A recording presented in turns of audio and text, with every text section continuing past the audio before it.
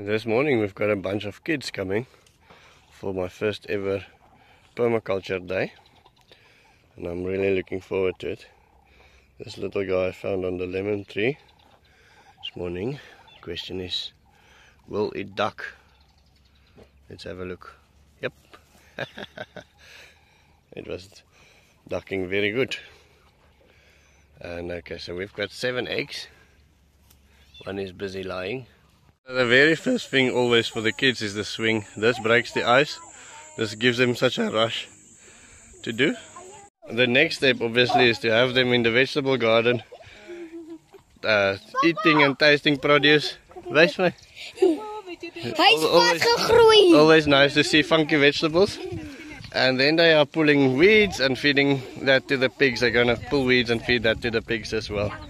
But first they are going to taste some carrots. Kids having loads of fun feeding the pigs. Here is the, yeah. Bia, there. Slowly, slowly, slowly, Mika. Careful. Are you guys enjoying it? Yes. Very much. The teacher gave it a little bit of a try.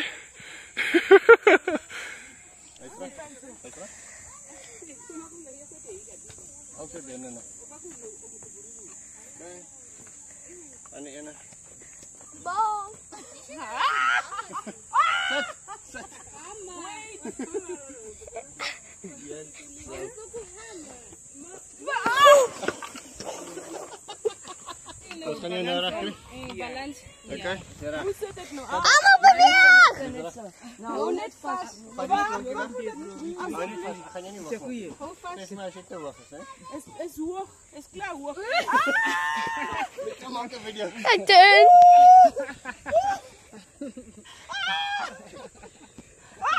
Stop it.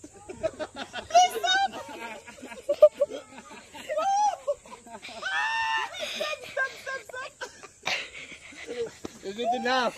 Just like this.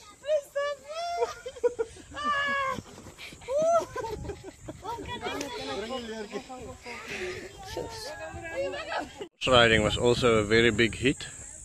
Some people hiding under the shade and some people going for a little ride.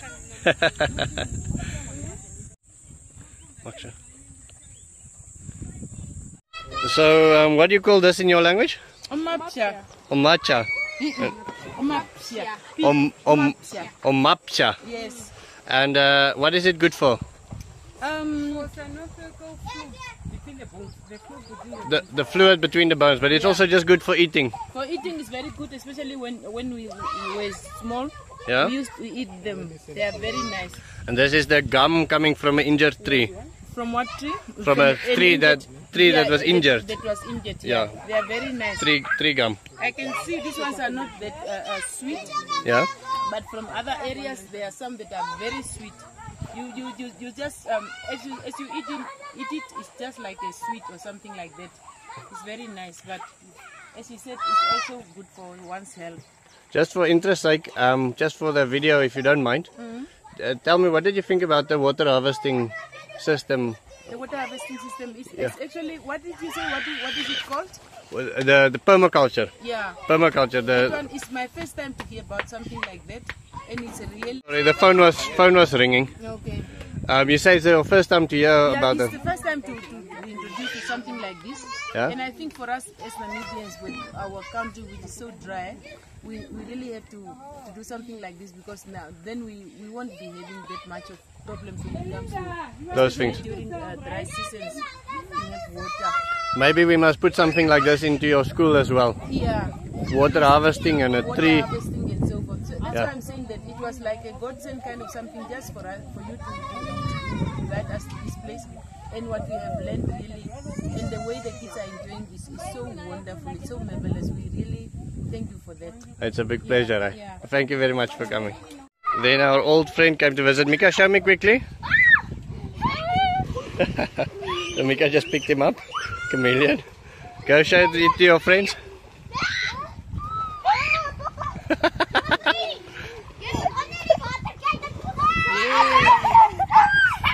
Come check here.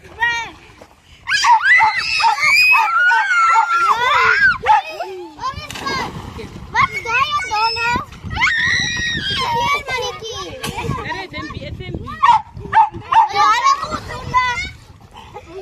want it? He wants to touch it. Do you want to touch it? Yeah. Just touch it softly, ne? Softly, softly.